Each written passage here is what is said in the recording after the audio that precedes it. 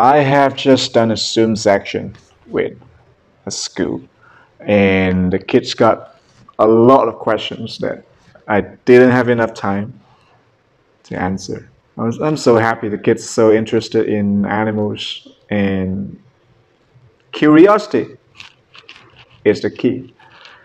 The adults, when they grow up, they lose curiosity. That's the sad part of growing up.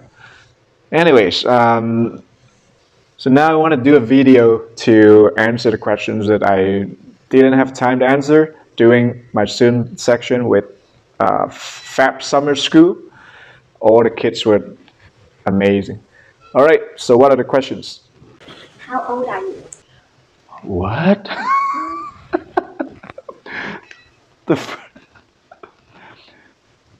Kids, you're too young. Not only girls, sometimes age is highly confidential for most of the adults. You see, I have beard, I have like beard, I have long beard. I'm not young. Okay, that's all I can say. And I have seen a lot of stuff that I'm not quite young. Okay, that's what I'm gonna say. What type of animals are spiders? What type of animals are spiders? Good question. So, spiders, and most people already know spiders are not insects because insects have 6 legs, spiders have 8 legs, so spiders are not insects. But what exactly are they in classification? It's like insects are arthropods, but there are other arthropods that are not insects. They are arachnids, like spiders, scorpions, ticks, and mites. They are arachnids. What does nocturnal mean? Nocturnal means a lifestyle that, like, when you play games all night long and then they sleep all day, that is a nocturnal lifestyle. But in nature, the animals that are nocturnal, most people already know, like bats, some snakes, some geckos. They are nocturnal animals. They come out during nighttime, and during daytime they sleep. But many animals that people got confused is those crepuscular animals that they come out during twilight, but they do sleep during nighttime. Next question. Why you don't afraid the animals? Why am I not afraid of the animals? I do fear, right?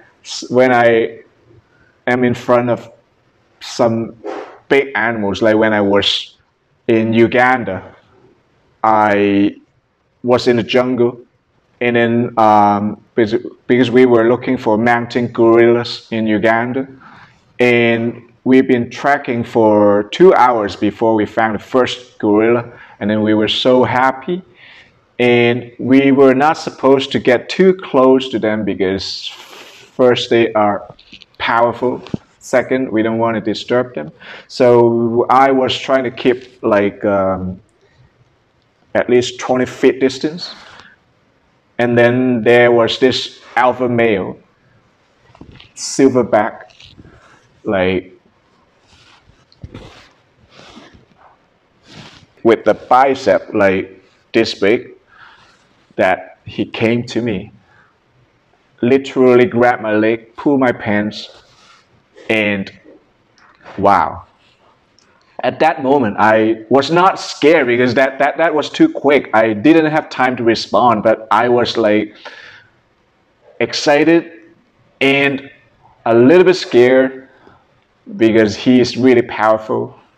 But I also understand that gorillas are not usually very aggressive animals. Usually, some gorillas can be very aggressive, but usually gorillas are kind of not aggressive comparing to other African animals. So I was trying to be calm, and luckily he was just playing with me. But I do feel fear when I'm in front of like huge animals, like gorillas, lions, tigers that I have worked with. And but when you're working with these animals, I would be very excited first, and then I would be totally focused on observing the animals' expression, the behaviors that I usually wouldn't have time to be scared. So I think this is when you are totally focused on something, then you are not scared of anything. That is the power of staying focused on something. What animal do you like most? My favorite animals, this is the hardest question ever. I cannot name just one favorite animal. Like the I like the variety, the diversity of animals. When you look at animals, you look at how different they are in the shape, sizes, colors, everything. Then you understand how they have evolved from their ancestors millions of years, and then how they are adapting to the environment right now. That is amazing. But if I had to say my favorite animal would be reptiles, and if it's too wide, I would say one of them would be Komodo dragon. I love Komodo dragons. And before COVID, I would travel to Komodo Island like almost every year to visit them and study them. That's a very cool creature. Can axolotls actually regenerate their bodies? Yes, they do. And I think axolotls have become so popular these years because a lot of kids are telling me about axolotls thanks to Minecraft or like Pokemon, something like that. And like before that, basically no one knew axolotls existed. So games and anime are very important to spread a positive image about the animals. So that now kids kind of love axolotls. That is a good thing. That's really cool. And axolotls can regenerate their body parts. That is how amazing they are.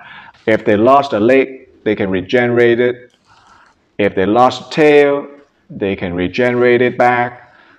Even if a part of the brain is damaged, they can regrow it. Amazing. But when they have to regrow their body parts, there is one circumstance. They have to be well fed because when they cannot find food, they don't have enough nutrition, they cannot regrow their body parts. How do pets eat, Mr. Tony? How the question is, how do pets eat, Mr. Tony?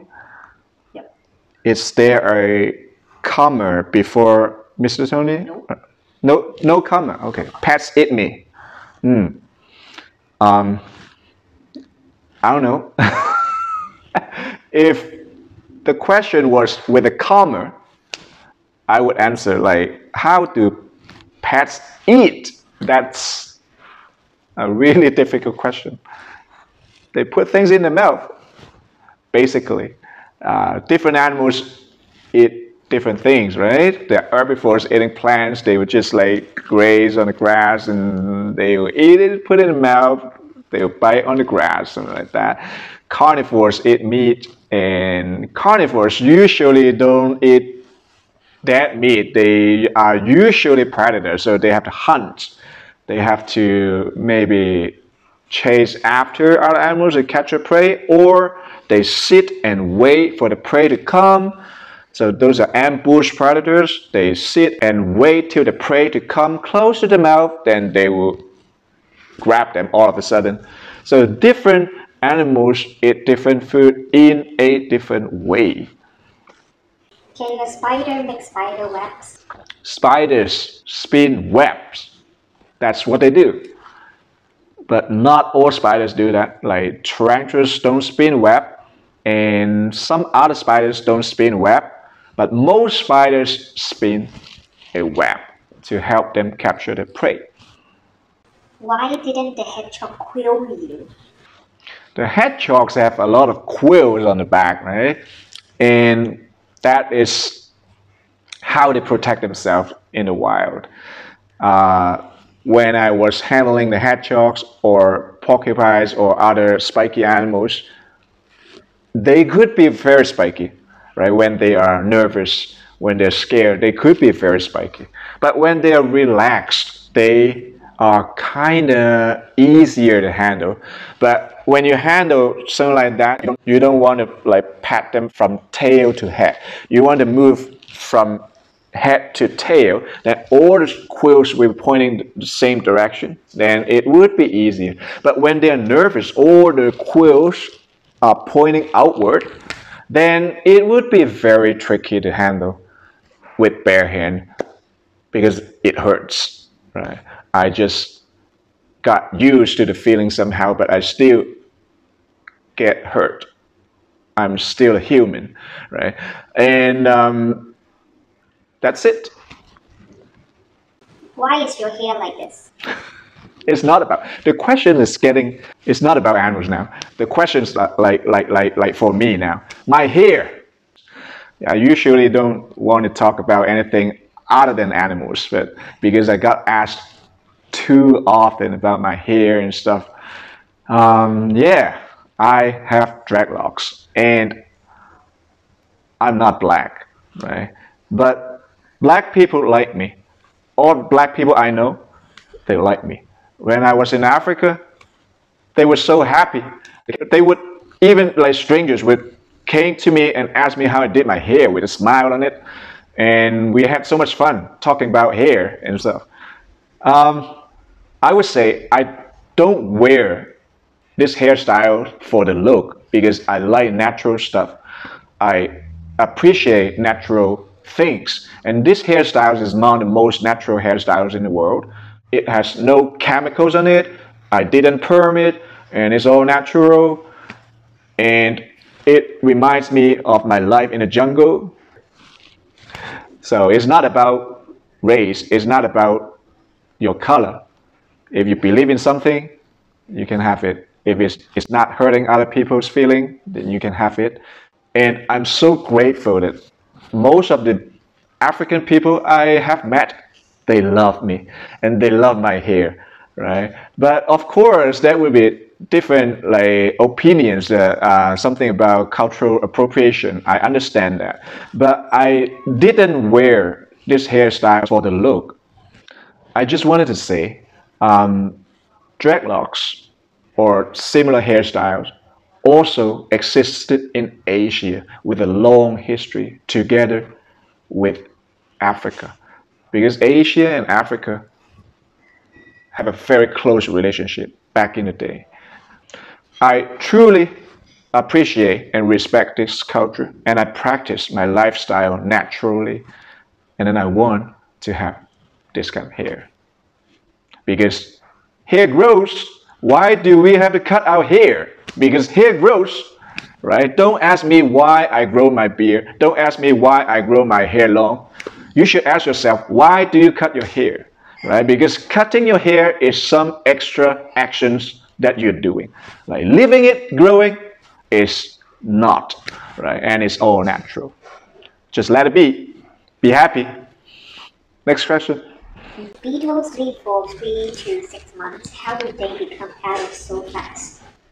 Some beetles have a very unique lifestyle. Like some beetles, some rhinoceros beetles, the females lay eggs, and then the eggs will be living in a tree for a long time, up to 2 or even 3 years, to grow into their adulthood, like a beetle, right? And then the adult beetle can only live for another couple months. That is very different from other animals' lifestyle. So they spend tons of time sleeping without doing anything, just to growing up into adult. Then they only have a couple months to live. The only purpose of like living in the adulthood is, I guess, it would be only for reproduction. How many babies can a snake give birth at a time? Oh, it really depends on how big the females are, and also species. Like usually smaller species lay a few eggs, and big species like a big heavy gravid female can lay up to 50 eggs. Some species, right? So some species don't even lay eggs, like anacondas, boas, like those snakes. They give birth to live young, and then they can have a lot of live babies at a time. If the animal has no eyelids, how can we tell they are sleeping? Very good one. Animals without eyelids. We can't imagine a life with eyes open 24/7. We can't imagine a life like that. But like fish, snakes, most geckos, they have no eyelids. They can't even close their eyes. So even when sleeping, they're having their eyes open. So sometimes when I look at my snakes staying still, I can't even tell if they're sleeping or they're just staying still. Especially they sleep during daytime. So that is tricky, right? So I can't imagine a life without being able to close my eyes, right? So guys, remember, don't do staring contests with snakes. You definitely lose. Why the python's body is so fat while its head is so thin? Oh, good observation. So pythons have a different body shape. Like their body is usually more stout and with a slender neck, and then the head is like this. So their body shape kind of indicates what kind of prey they eat. Pythons eat big prey, so that they need a lot of space in the body. And snake's body is very interesting. They have their like hearts, lungs, intestines, but those organs are so different from humans and mammals. The hearts are relatively smaller. The lungs even more interesting. One lung is bigger than another lung, and then both lungs are just slender. And most part of the body is their intestines, right? Because they have to swallow big prey. And then the prey will be inside the body for days, if not weeks. Then they will have to digest the prey for a very long time, right? So they have big body because they eat big prey. And the advantage of eating big prey is they don't have to eat every day. So the bigger the snake, the less often they eat. So usually big pythons, when they eat big prey, they can survive without eating for months, if not years, right? I have seen some snakes without eating for 2 years and still surviving. But that's like an extreme case. Usually a few months, not a problem for healthy snakes. Do you have a snowy owl? Not in Hong Kong.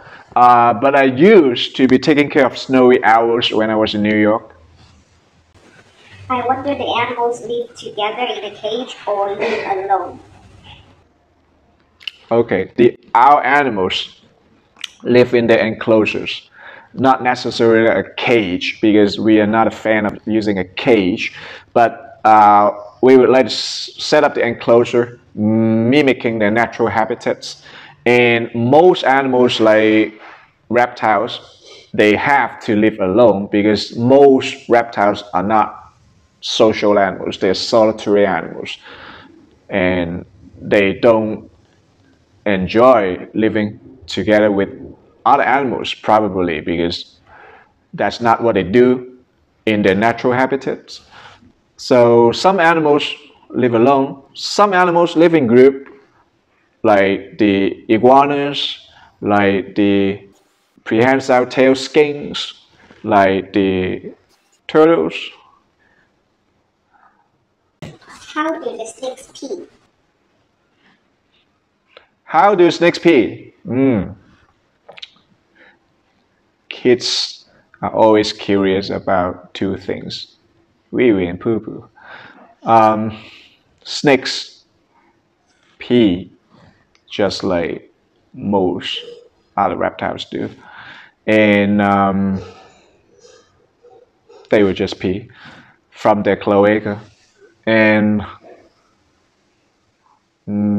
usually snakes are quite clean animals. When they have to defecate or urinate, they will try to not touch it after they finish their business.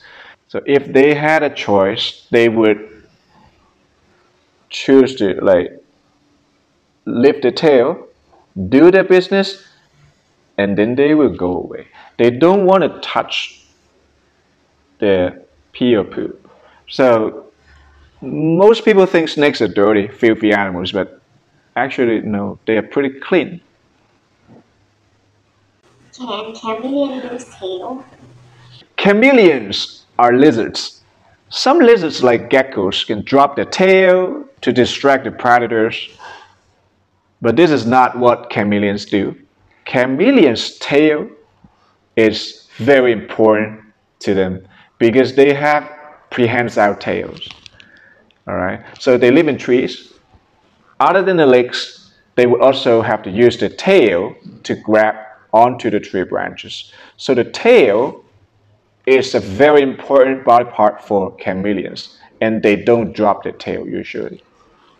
Why did you decide to be a zookeeper? I think he means zoologist. I love animals, right? Uh, there is not much else in my life other than animals. So if not working with animals, what else? So I chose to study zoology and herpetology. Going to their natural habitats is a gift, and finding them is a bonus for me.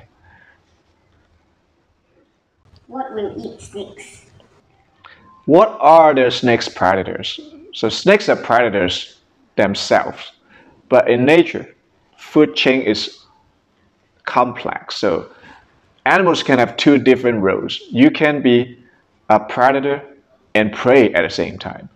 So snakes could be preyed on by eagles, mongooses, meerkats love to eat snakes. Even like smaller snakes, I have seen wild hedgehogs eating small snakes. And some snakes eat other snakes, like the king cobras, and big lizards like monitor lizards eat snakes. There are actually many predators that would eat snakes. That's it for today. Good. I hope you have learned something, and I'm here to share you my experiences. I'm not like a teacher. I don't just want to teach you. I want to inspire you. So I do have something that I don't know. I'm still learning. So everyone has to keep learning and keep exploring every day, no matter how old you are. Don't lose your curiosity. So long.